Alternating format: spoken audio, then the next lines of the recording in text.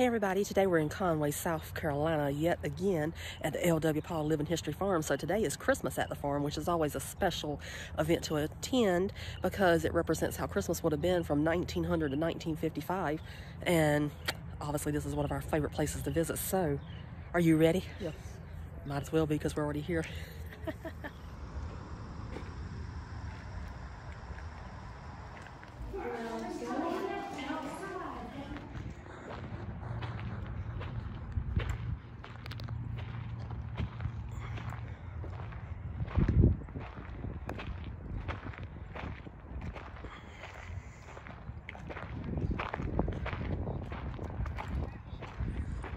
This over here is where they would grind the grits and all that stuff.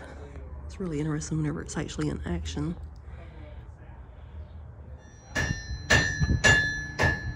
It's a pretty spoon, or whatever it's called, ladle.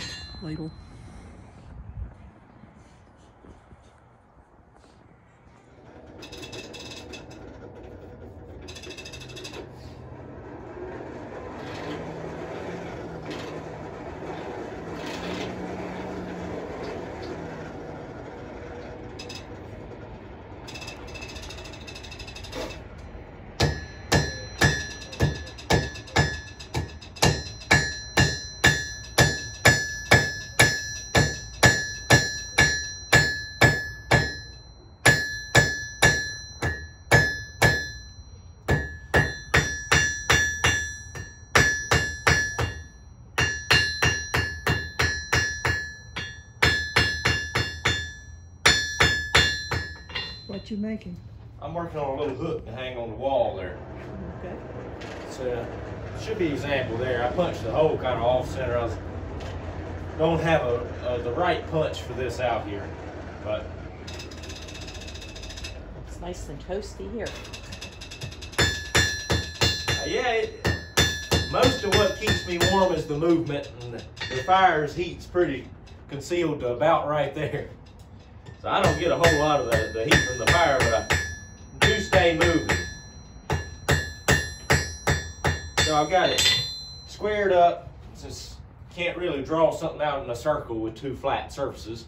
I go ahead and turn it into a square, work my taper down, then I turn it up on the edge and turn it back into a circle. By knocking the corners down over and over and over again until it's round, because a circle is just a bunch of really tiny straight lines. So I get that thing worked down. See, I got a nice fine point there. So you're using coal? Yes. So that is should be bituminous coal, which is a metallurgic grade coal. It's pretty clean burning, sort of like anthracite. And on my hammer, and be able to hold and use a cutting tool without having to have three hands. So you see, I didn't cut all the way through there because I don't want to dull my hardy or mar up my hammer face. So I cut halfway through, and then it's still hot, very thin spot. You just wiggle a little bit and it comes right loose. So I'm going to go ahead and almost the right ones. Well, there's one. And I'm going to go ahead and make that little beam at the top. Probably won't punch a hole in this one because normally what I think what they've been doing out here is drilling a hole in them in the end. But Did y'all make some of the iron at Brook Greenwood's garden? my father made a good deal of it. Most of the stuff with Philip Simmons' name on it is designed by Mr. Simmons and built by my father, because Mr. Simmons was in his 80s at that time. But I have one gate in there. One gate? Yes, ma'am. Where's that at? It's back there where the last art gallery is at? I believe so. I believe it's on the. It's on the back side. So there's a Right little close to side river. garden on Right one of the close buildings. to river? I believe so. Yes, ma'am. Okay. It should be. Yeah, it should be right near the river. It's there's one of the galleries has a little side garden, and that gate opens into that side garden. Okay. All right. Yes, I know ma'am. where you're talking about. Okay. Yeah, that's one of them that my father and I worked on. That was 7 years ago now. You too.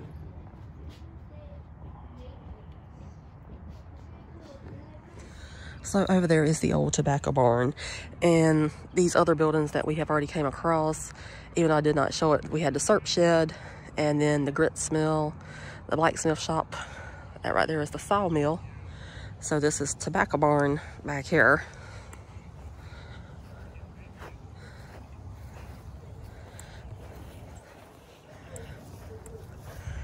And this over here is sugar cane, which is where the syrup comes from. Obviously, it's already been harvested for the season.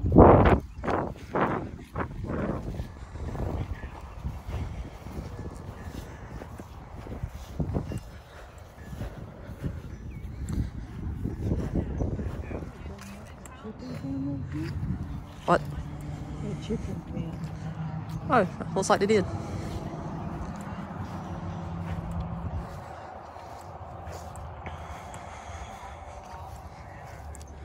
So this is an old wagon here, and it's even in Christmas colors, which makes it absolutely gorgeous.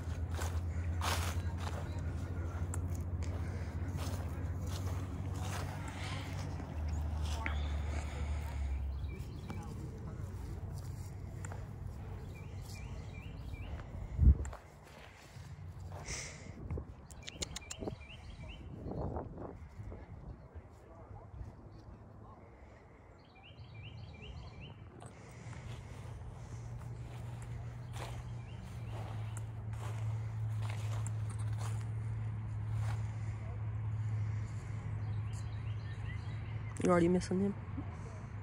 So beautiful.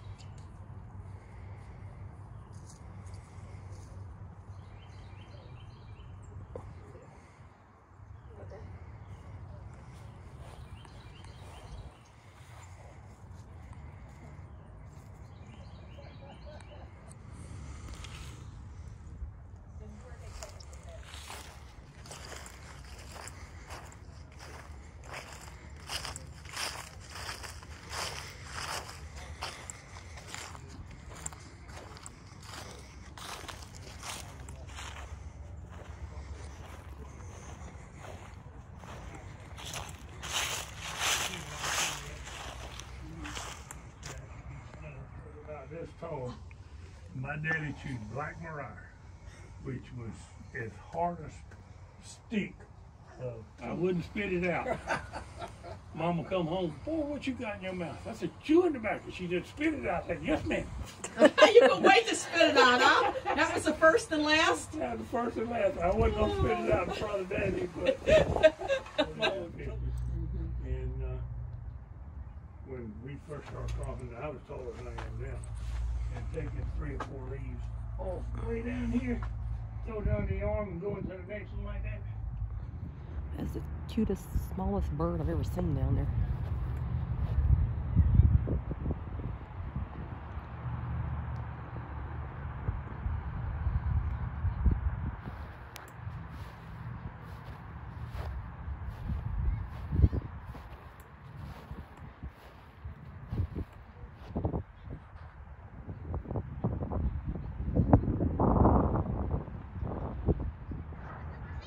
The cow is out there, but she is not wanting to be on video today, but that's okay.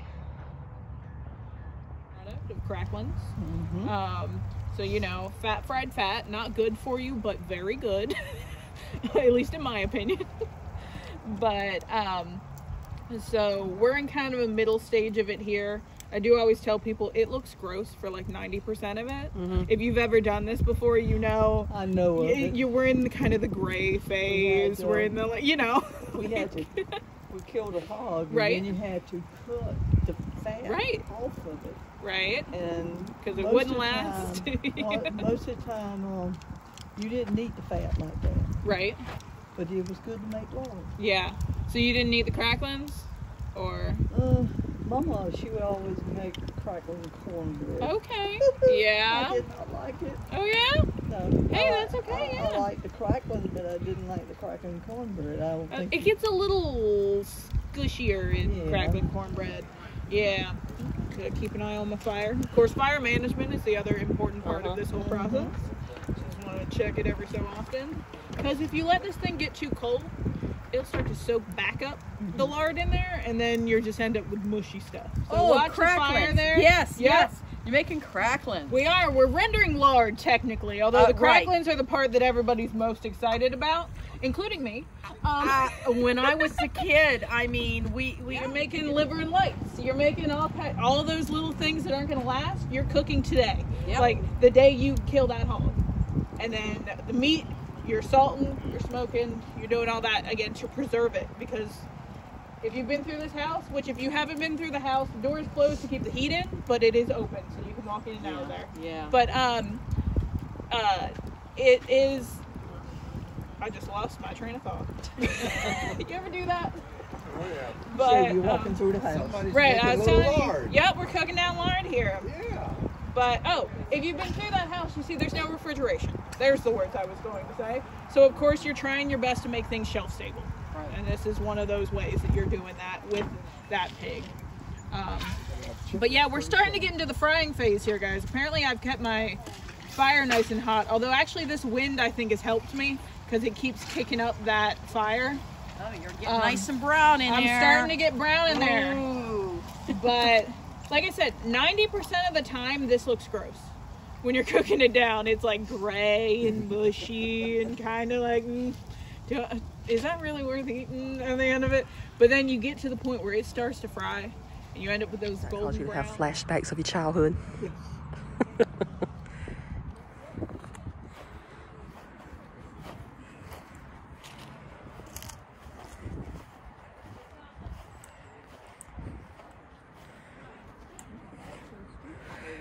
I do always find this fascinating as a sweet potato bank. I actually have sweet potatoes in it this morning.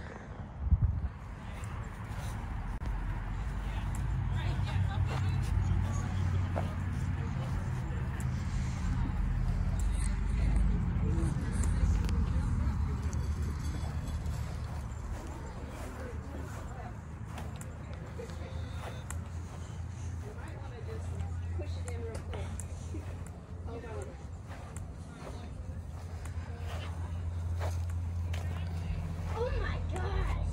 Let me see. Okay. Okay.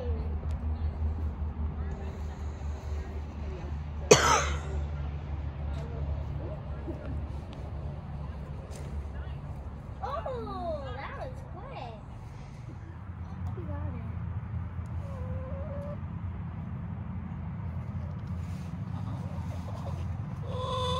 Okay.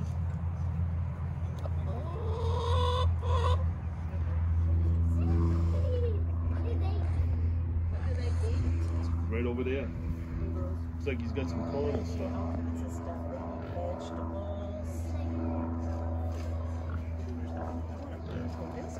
Spawn corn challenge.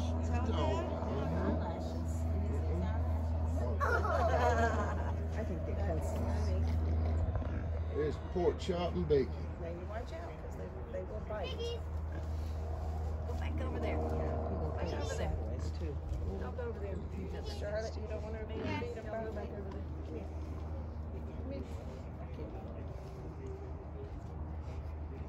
They tried to get it, they knocked it off. What do you see in there that they might be eating? There's corn over here. I see some. Here's her food. I see. Mandy, here's her food. Oh, okay, I see pig. Now I know what they mean smell like a pig. Cancel and grill. Oh, really? No, I don't. Yeah, you like me.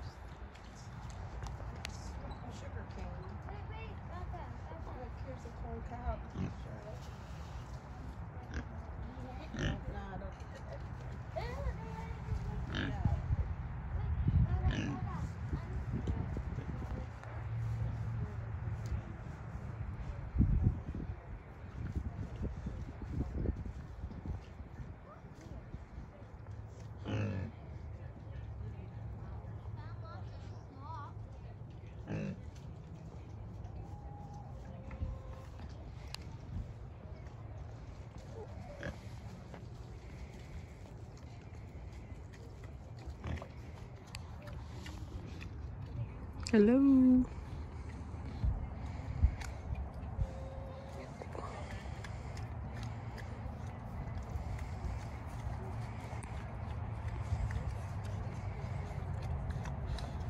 They must think I have something to eat, but I don't. And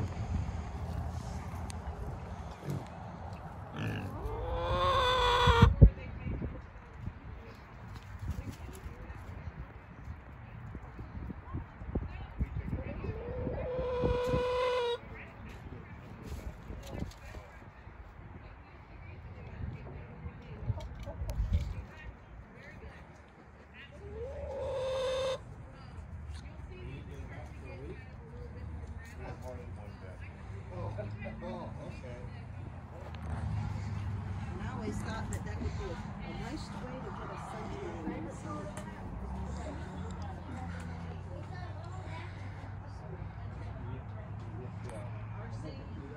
And obviously I cannot make a video without showing my favorite thing, the outhouse.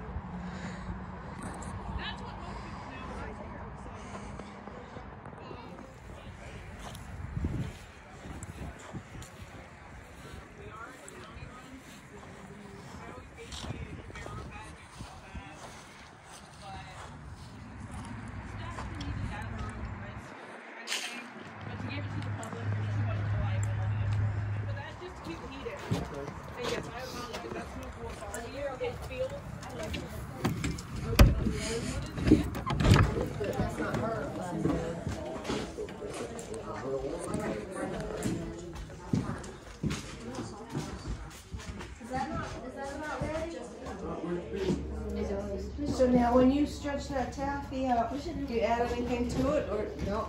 No, it starts out this color. Okay. And as you cool it, it gets air, and it turns Brown. lighter. Okay, gotcha. So it's very interesting. Yes. I believe I'd have me one of these little taffy pullers Oh, in no, the that's back. not old In the back, put it in the back. You can stay here and eat just a little bit, but. Yeah.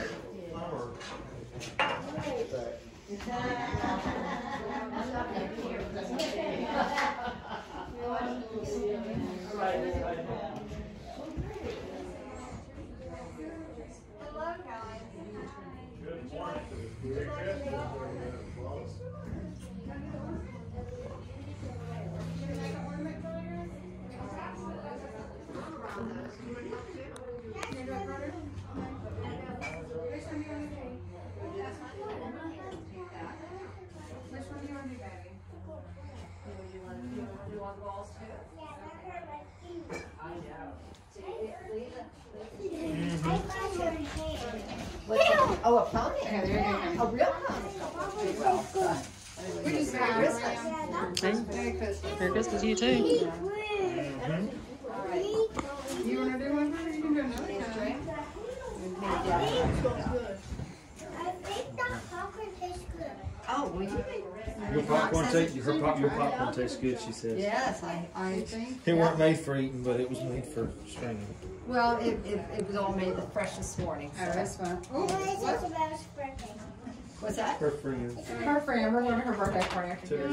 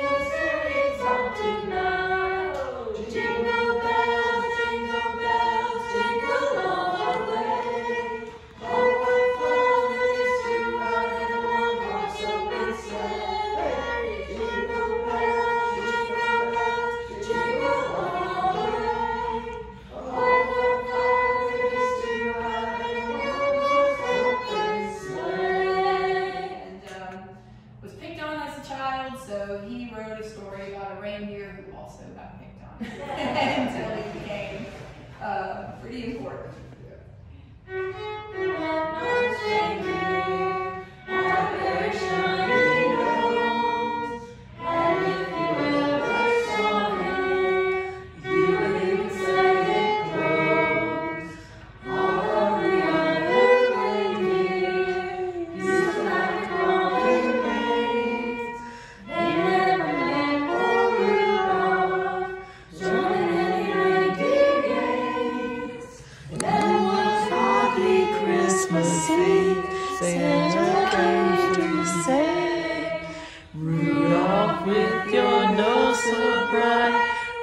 You guide my sleigh tonight. How the reindeer loved him as they shouted out with glee. Rudolph the red-nosed reindeer, younger than his story.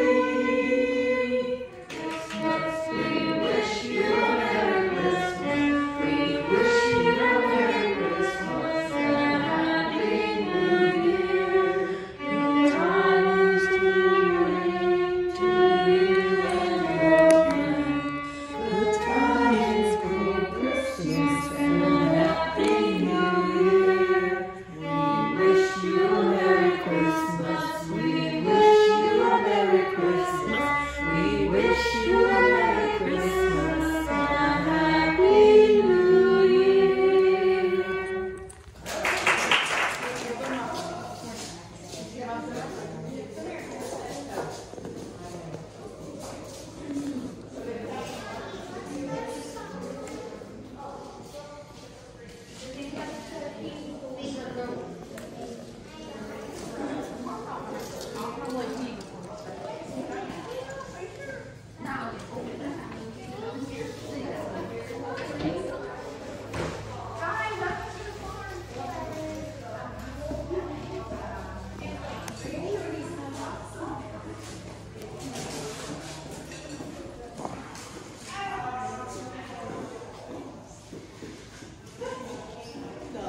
I'm going to go ahead and wrap up the video from the L.W. Paul Living History Farm, Christmas at the Farm in Conway, South Carolina. As always, it was a complete delight to visit. It's one of my favorite events of the year because I always love seeing how Christmas would have looked back in the day. Then I grew up. Yeah, it always excites Mom because it reminds her of her childhood. And I do have an appropriate candy stick. And these things have been around since 1927. So they're older than what you are. However, this one's not. I'm pretty sure this one was made recently. They're only 25 cents a piece though, so you can't beat that. Probably back in its time, it probably was a penny. It's probably penny candy back then. It was still 25 cents, not bad. For a penny. You can't get that now. But this is the green apple flavor. It's absolutely delightful. I probably should have got the peppermint when I finished the video since it's Christmas. But this is Christmas colors. So how'd you enjoy it today? It was good. Very, the people knew a lot about even, some of them grew up in that time. Some of them didn't. The man back there at Tobacco, he definitely grew up in the time. I found that fascinating to watch that Lord cook. I don't know if I want to eat that stuff anymore. But I will because I like pork rinds. So it is what it is. It is what it is. Well, whenever you had to cut all that fat up to make cracklings, it was not that pretty. Yeah, sometimes if you see how it looks cooking, you don't want to eat it anymore. No, but you don't. Like the taffy candy, that's another thing. That looks gross, but I'm pretty sure it was tasty. That probably was. Yeah. We didn't ever make taffy candy when I grew up. We didn't have the money. I really like the Christmas tree. That was one of their prettier ones they've had over the years. We try to go to that every single year. If I'm off work, of course. It worked out this year. I was off whenever they were having it. So, we're going to wrap it up. Say toodaloo for this one. If you have not subscribed, please do. If you like it, hit the like button, subscribe, do all the works. And if you don't like it, just don't do anything. It's fine. No, everybody does not like my sense of humor, but it's okay. So anyway, with that, We're gonna say Merry Christmas. Merry Christmas from the farm. Merry Christmas. Yes, transported you back to 1900 to 1950. So back at the turn of the 20th century until the mid 20th century, whenever Mom debuted. I'm an ancient little woman. Yeah, but she's in the 21st century now. So anyway, toodaloo.